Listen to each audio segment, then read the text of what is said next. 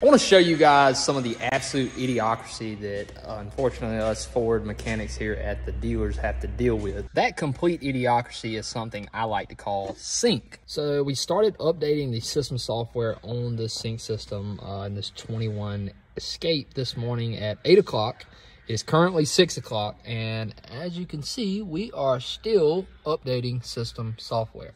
10 hours in, probably won't be done in the morning. Most of the time, these have taken upwards of 2 days to program constantly. Have to hook a battery charger up to them and leave them overnight just to update the sync system. Absolutely ridiculous.